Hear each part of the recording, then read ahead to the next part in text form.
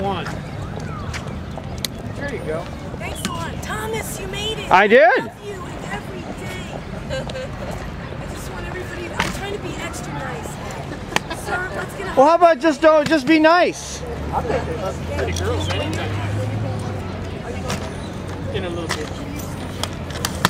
Sure. I'm gonna. Hi, what is it? Today represents, nice to meet you, sir. Thank you for your time.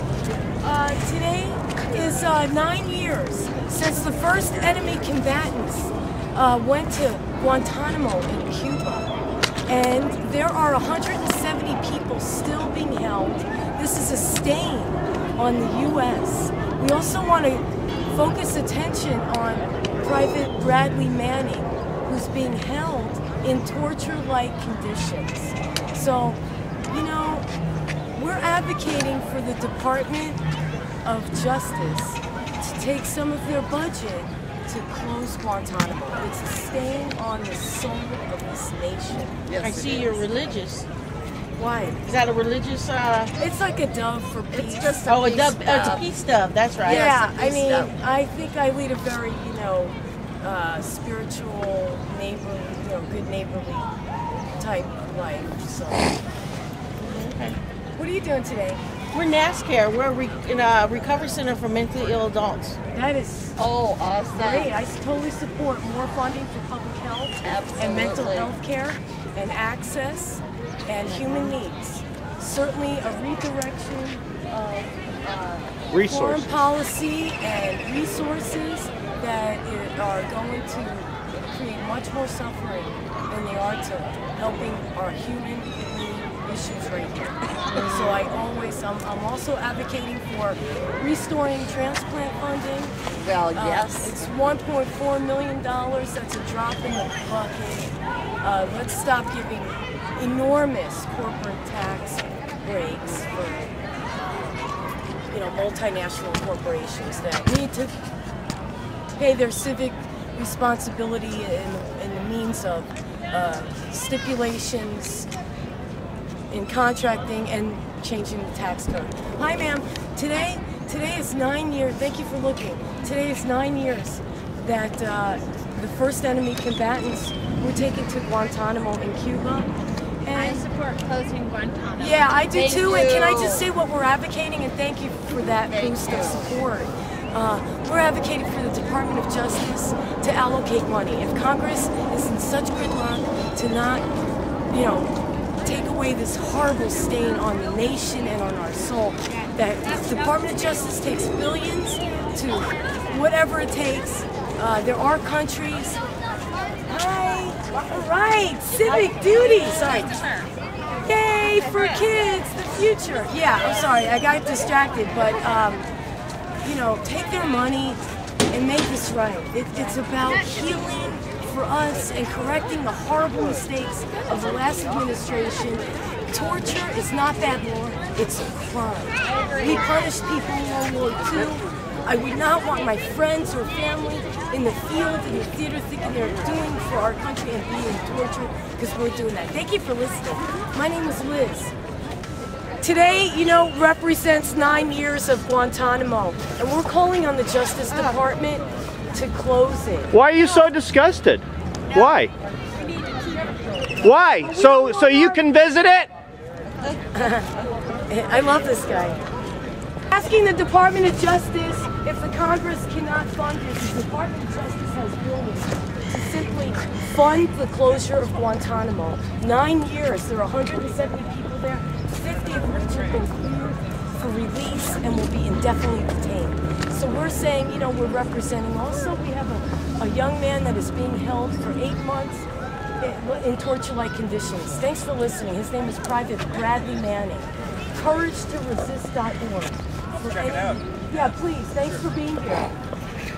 Smile. Give free hugs out. We need a lot of love here down here. My name is Liz with CodePink.org. It's a peace group. Here we are, January 11th, 2011. Today is a very important date. On 2011, 9 years ago, the first enemy combatants in President George Bush's global war on terror were brought to the U.S. naval base Guantanamo in Cuba. And In the intervening years, we've learned of horrific torture, abuse. We've also learned that many of the men are innocent of any crime.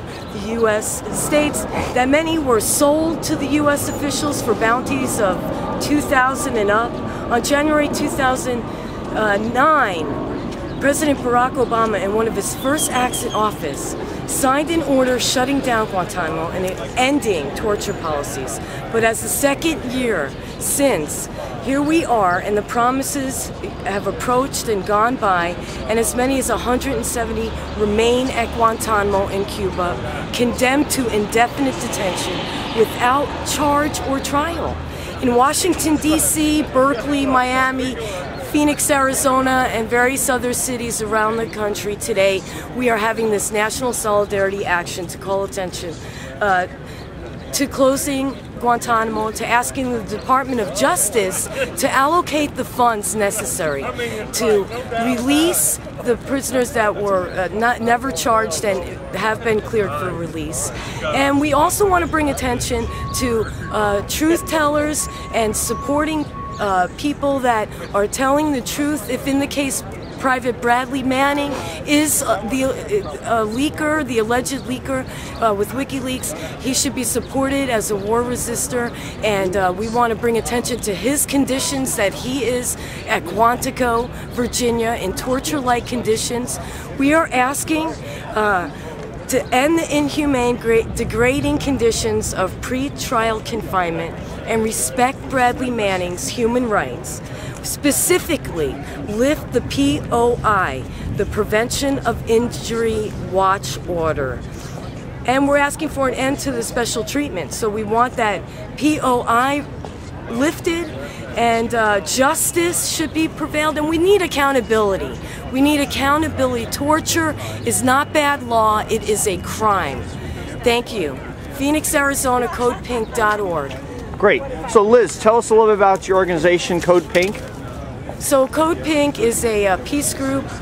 We have been vigiling for 9 years against torture, against keeping private detention, black sites open, extraordinary rendition, and these type of policies. So this is another horrible day, that it's another year that's gone by, and Code Pink women and men around the country are vigiling at the White House, a huge action. And we do many other things. We travel to war zones, we promote women with micro loans to help them through fair trade exchanges, etc.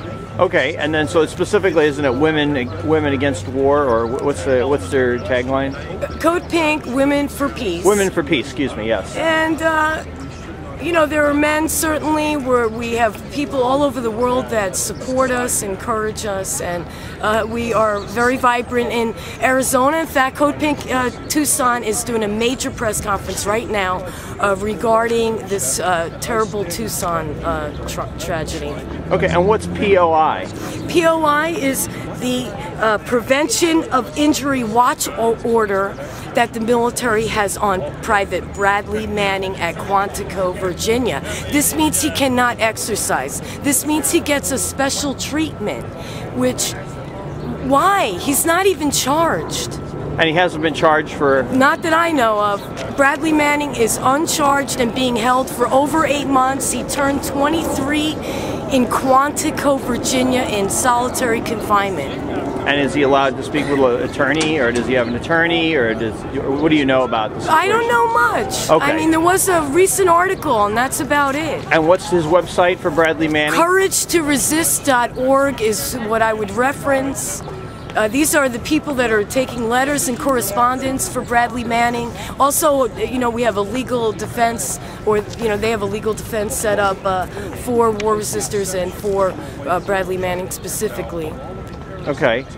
And what did Bradley Manning do for those people who are not aware of Bradley Manning? Bradley Manning supposedly is considered, from what I read, the WikiLeaker that showed that sent out a video, which I did see the video, of the U.S. shooting down innocent people in Baghdad, and then when aid workers and people tried to help them. Our soldiers shot the people trying to help them, and we saw that all on video. So we don't know, it's alleged, and the fact of the matter is we have due process here, we have justice, well, I'm hoping justice by the way of us standing up all over the country today for Bradley Manning, for the truth, for the closure of Guantanamo, the stopping and ending of torture policies. We need spiritual healing. This nation, it's a stain on our soul. So we are asking the president to tell the Department of Justice, work with them and get some funding to close it if Congress is just going to use this as a political tool. I thought one of the first things he did was closed it.